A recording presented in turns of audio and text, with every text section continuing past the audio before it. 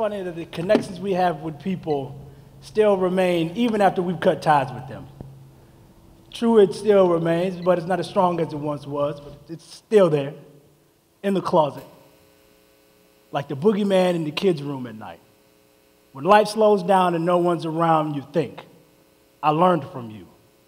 I learned that sometimes I have to turn my feelings off in order to get better, because putting them in the closet won't help. Because when I open the door, I have to make sure the boogeyman doesn't get out. See, in all honesty, it's not the boogeyman's job to scare the people that see him when he pops out.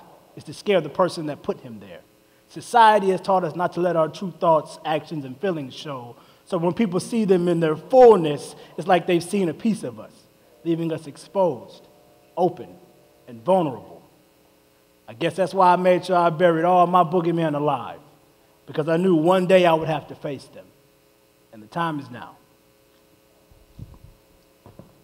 This poem is called You Were a Bird, You Are the Sea, and it's based on the Icarus myth, who, as you probably know, is the boy who flew too close to the sun and his wax wings melted and he fell into the sea and drowned. And I'm dedicating it to Durell today because Durell is brave and awesome. Thank you. You are a bird, you are the sea.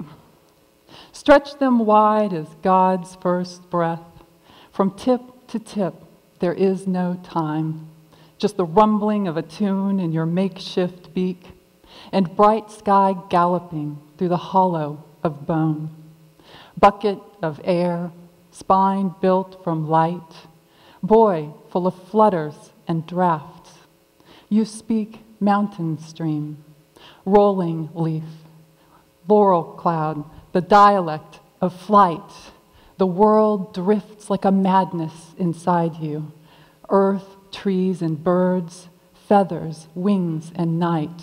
The start and end of time, rowing through blood's currents, sailing inside the freedom of mind. Now split open by a whirlwind of cone, pushed like air through sky's vast lung. When I go, let me go like you, Icarus, past my own limits before I fall. Let me be a flesh-toned streak in the sky, a flash in the blue, a sunburst of wonder, rejoining the ripples of sea. Creativity is risk. It's having the strength to lay your fears aside and say, what is sleeping inside me? What greatness? What giant? What vulnerabilities? What beliefs? I want you to think of the last conversation you had before you came here today, whether by text, email, phone, Twitter, smoke signals, or, God forbid, in person. Think of all the things you said and the ways you said them. You were being creative. But you did them so naturally that you didn't know that you were being creative. As noted by cognitive researchers such as Art Markham, when you use words to speak, you combine sentences that have never been spoken before. You see, we are all already creative. It's our birthright. We just have to agree to wake that giant inside us. Because when it awakens, it will ignite every area of your life. Sometimes it just needs a little nudge. Or an alarm clock by the ear. Or some rocks thrown at the window. Creativity is about courage, and courage is about passion. And passion is about belief and joy. If you want to wake up that giant, ask what it believes and what makes it happy. Because, Durell, your giant can turn boogeymen to dust. Melissa, your giant can fly. Your giant can navigate the sky. When I first started college, I wasn't adventurous or outgoing. I was quiet. I didn't do things that would open doors for my creativity or myself. I would purposely show up to class unprepared so I wouldn't be the kid with all the answers. I hid my passions and my gifts to myself, so you can say that I was selfish. What sparked me was a professor I had my freshman year who said she saw potential in my writing. This made me the person I am today, active at open mics, hosting poetry events, and inspiring others to express and use their gifts. However, I never would have been in this position if I hadn't done these three things. One, accept the fact that I can be creative, make the decision to be creative. 2, know that I can be different and not be a carbon copy of everyone that was already out there. And 3, the most scariest thing in the world, face my fears. In short, I believed in myself and my own merit, of my own creativity, and this basically is what woke my giant. In my opinion, in order to reach your full potential of your creativeness, you have to, like I said, face your fears, which is what I referred to in the poem, The Boogeyman.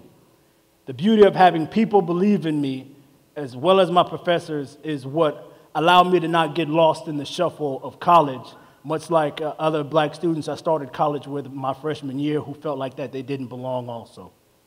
Having a professor, my peers, and my family believe in me was empowering, humbling, and exciting all at the same time. This was very instrumental in my growth as a writer, as a student, and a man as a whole. But none of this would have came to fruition if I didn't make the decision to be creative. Decisions. If I were a superhero, I would run faster than the speed of light, see further than the end of time. Unfortunately, I've had to wear these glasses since I was a kid. I have a stomach that I can't seem to get rid of that I say just appeared. And people say, you make the decision to be better. So I went and got a gym membership. I haven't been back since they took my picture for my ID card. It's probably on that man's desk still. I say to myself, I get my cardio when I run to my car when my shift's over. I want to be built like Superman. I was going to say the Hulk, but I'm 5'6". Not a good look. Decisions. Even the good ones have effects, but still we decide. True, it was Superman who soared high above the clouds, but it was Clark Kent who made the decision to step inside the phone booth. And Bruce Wayne could have moved to the Bahamas, lived his life with an unlimited supply of umbrella drinks, and just stayed on the beach. Decisions. See, Bruce Wayne made the decision to be Batman, and I've got to make the decision to be me. Thank God for Durell's professor, my colleague, Judy Harris, but also kudos to you, Durell. Thank you. You're welcome. For listening to her. Sometimes it takes a giant to wake a giant, and sometimes that giant is the self. But whether the call comes from within or without, it always means listening to the voice that says, you can do this. You have something to offer. Because we all have something to offer. Each of you is the only person with your specific DNA, life experience, and perception. And you are the only person who can share with the world your truth. When I was a kid, I used to love to sit high at the top of my jungle gym and watch the neighborhood happenings. I could see into 6 backyards and 4 houses. I knew who got along and who was fighting. I knew where cats hid and where dogs hid their bones. I watched swimming pools dug and gardens planted and other kids swinging so high I thought they wanted to marry the sky. I was so in tune with the patterns of our lives, I could forecast not only the weather, but what time each family would sit down to dinner at night. Then one day, something unexpected happened. A man in my neighborhood became enamored with baking muffins. Blueberry, banana nut, jalapeno cheddar, you name it, he baked it.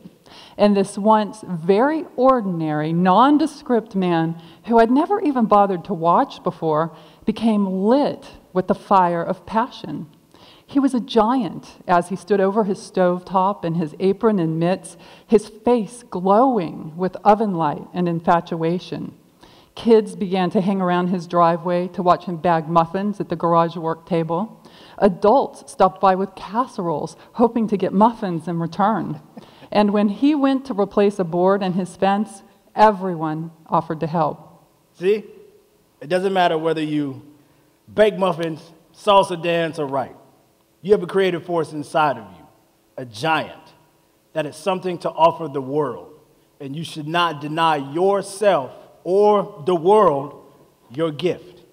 When we create, regardless of whether our creation is brilliant or not, we brim and we shimmer. We become conduits of magic, and we ourselves become gifts to the world. My story is a little different from Durell's. My giant fell asleep and needed to be rewoken.